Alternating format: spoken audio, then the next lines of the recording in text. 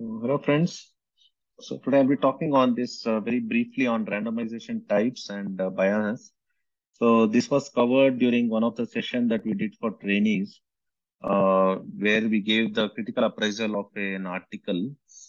And generally, you would know that in IFCCM exams or in DNB exams, or even in some of the Western exams like Australian exam, we do give a journal article and ask our trainees to critically appraise. So it is expected that trainees know certain nuances of certain statistical tools or methodologies that are adopted. So recently we did discuss about Halt IT trial, where we had a very brief discussion on the types of randomization. There's just a 3 to 4 minutes video where I'll take you on the types of randomization that a trainee is expected to know. Because in the Halt IT trial, which came in Lancet, they used block randomization. So the obvious question we would ask the trainees is what are the types of randomization? So there are around 4 to 5 types of randomizations. The first simple randomization that one would expect to know about is simple randomization. So as the name sounds, it's a simple randomization where there is sort of a single sequence of random assignment that is given in a group of population or patients that are identified. But this simple randomization may not be ideal for small sample size, because in small sample size, what happens when a simple randomization is sort of allocated, so there could be a group where there could be certain section of population or patients which may not be uniformly distributed, and this can be a problematic, especially if the sample size is small. So that's a problem with simple, but it may be good for a very large sample size, because then the population may sort of be evenly distributed, or it may be a good representation in the randomized groups. So this may not be the ideal one for a small sample size. So block randomization, as the name suggests, so the whole population or the group of patients is divided into two sort of a groups, and we call it as a blocks. It may be a 2 blocks or maybe a 4 blocks. It will be an even number. So as you see here, this group of patients is divided into 2 blocks, one into treatment group, one into the control arm. So this is called block randomization. And each block will be of the same sample size in block randomization. And the key strength of block randomization is it ensures a bit of a balance in terms of characteristics of the population or the patients that are randomized between two groups. And in the Halt IT trial that we discussed recently to the trainee pool, the block randomization was used so that there is some sort of a balance with regards to characteristics of the patients that were being randomized. And this can be useful in small studies. So although this Halt IT trial that we discussed, the study's sample size was close to around 12,000. So there they had used this block randomization. But the characteristic of this is it may be useful for small studies because the distribution could be possibly more equal or more homogeneous in that pattern. And as you see here, this is a 2 block randomization, the example of which is being depicted. So that's about the block randomization. So then this block randomization can further be refined into stratified block randomization. As the name sounds, here a group of population or the patients is divided into two sort of a blocks you can call, but in stratified randomization, these blocks are called stratum. So this stratum is further divided based on certain characteristics into further subgroups. And this we call it as stratified block randomization. So for all the listeners, we need to remember the whole group is divided into stratum with certain unique characteristics, and then they're further divided into based on certain specific characteristics. And here the reason this is done is to control and balance influence of covariates, which means to remove the influence of maybe the age, maybe the comorbidities, maybe the severity of illness. You divide this stratum into based on any of these characteristics. It could be age, it could be the comorbidities, or it could be the severity of illness, and so on and so forth. So as I said, so you would pick up one covariate and try to divide the population based on this, so that you wouldn't want to have, say, for example, influence of certain comorbidities on the findings. That's why you subdivide into these categories. And that's what we call it as stratified. So you wouldn't want confounders to be present, like effect of maybe certain comorbidities on certain interventions that one is doing. So this is stratified block randomization.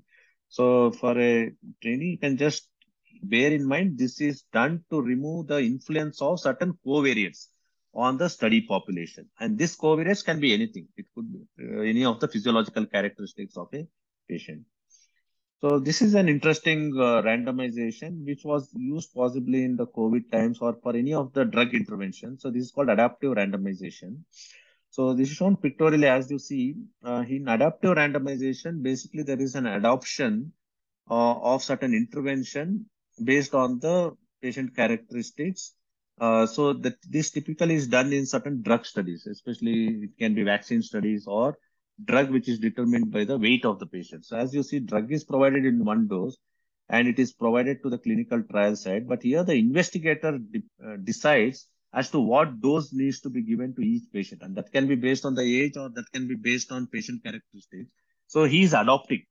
So the drug is the same, but he's adopting the usage of the drug based on the weight into certain characteristics that needs to be applied to certain patients. So this is called adaptive randomizations and typically used in maybe the drug studies or maybe in the vaccine studies also, where certain doses of vaccines are to be used in certain groups of patients. So on and so forth. So that is in general about the adaptive randomization. So then the question that we would obviously ask is, what do we understand by inappropriate randomization? When do we say that randomization has not been proper? So simple randomization, block randomization, stratified block randomization, and adaptive randomization is what you can all remember, which are used in clinical studies.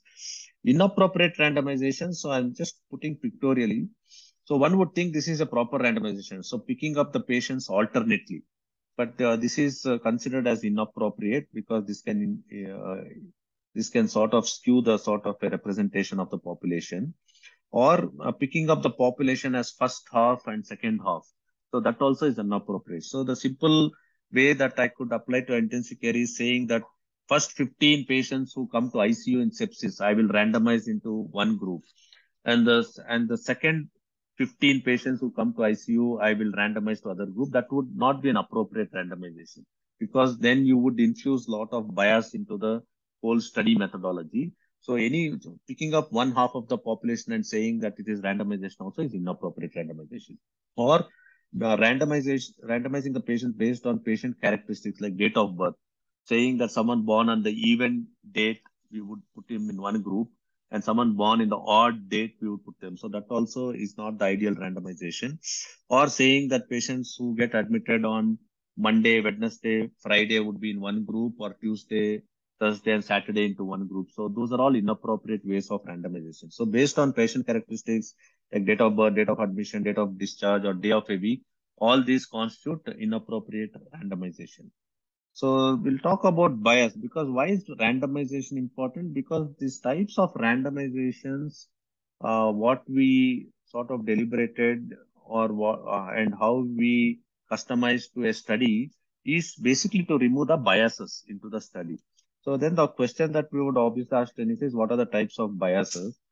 So what is bias? Bias is any sort of a factors that are influencing the result of the finding is defined as bias. Okay, so that is the definition. So there are different biases. There is something called selection bias, which is the most common bias. Then there's something called performance bias. Then there's detection bias, laboratory bias. Then there is sample size bias. And there are other biases also in addition to this, like publication bias, so on and so forth. But these are the commoner ones which possibly trainee can recall and remember, which are possibly applicable to clinical studies. So what is selection bias? So I've just put everything pictorially so that you can remember. So see, this is the whole population. But here you have taken this sample with certain specific colors, which means this sample is not representative of all the population that is here, which means there has been some bias in trying to identify certain section of the population. So this is the entire population, but you are using one section, the data. So this is called selection bias. Um, so then there is something called performance bias. So performance bias is where you have randomized into two groups, control group and treatment group. So somewhere the control group is aware that they are in the placebo group, and the behavioral pattern of the subjects are little different or exhibited differently, because especially if it is a questionnaire based study, then the type of response you get from the placebo group, if they are aware, would be altering the findings of the study. So it's a change of behavior and response of patients, or vice versa. Someone who is in the treatment group may behave in a different way with regards to responses, so on and so forth. This is called performance bias, and this is specifically seen in placebo-controlled sort of a trial where there is an intervention drugs and there is a placebo. So, and this can possibly arise even in the vaccine studies where someone has received a vaccine, someone has received a placebo, and they're aware of that, so they're exhibiting differently or showing behavioral pattern which is in a different way. All this can lead to performance bias. Then there's something called detection bias. Detection bias is where randomization has not been proper or has not been completely blinded. So here, the personnel or the investigator is aware that the group which is acting upon, whether it is a placebo group or whether it is a control group or whether it's a treatment group. So which means the blinding has not been ineffective and they're aware of the groups, and that also can infuse in the type of results that can be generated from the study. And this is called as detection bias. Then there's something called laboratory bias. So laboratory bias is especially this can happen even in, maybe I would say, performing certain tests in maybe a pandemic like COVID, where if you are doing a study and the test is performed in an inappropriate way to determine the nature of the results. So where the laboratory personnel or the personnel who is conducting a test is influencing the result of certain tests that are being conducted to alter the findings. And this can possibly typically happen in a situation like pandemic where maybe you're running, say, RT-PCR test, and you would want to detect the sensitivity of this test or the effectiveness of this test. And the laboratory personnel may have an influence on trying to determine the fallout of this test. So this is called where biases in the way test is run, interpreted, or retested. So this we call as laboratory bias. And then there is this sample size bias, where when there is a too much of heterogeneity in the population. See, you see, this is a homogeneous population, this may be good, but if you have a too much of heterogeneous population like this, like every patient is different, this can influence findings of the study. And this can typically happen when the sample size is not very large, insufficiently large sample size, which can lead to imprecise estimates. So this is about sample size bias. There are other biases, even publication bias is another one, where you do a good study, but we see this very often in our clinical practice, that there are certain publications which are biased towards certain regions or certain sections of society. And we see this globally also. This is a problem. So these are some of the commoner biases that we see in our clinical practice.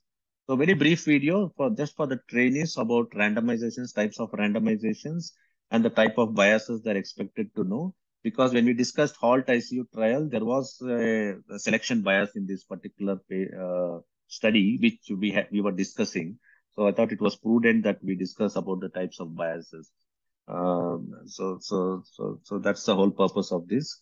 So you can visit my website www.drpradeeprangampa.com to rehear to this. So I will try to do few more basics of statistical nuances a trainee is expected to know for ICU exams. So this is the first of its kind. So we will possibly next time I may do confidence interval or maybe relative risk, odds ratio, and so on and so forth. Because when we read an article and try to critically appraise, we are expected to know these biases and the types of randomizations one would use. So thank you, one and all.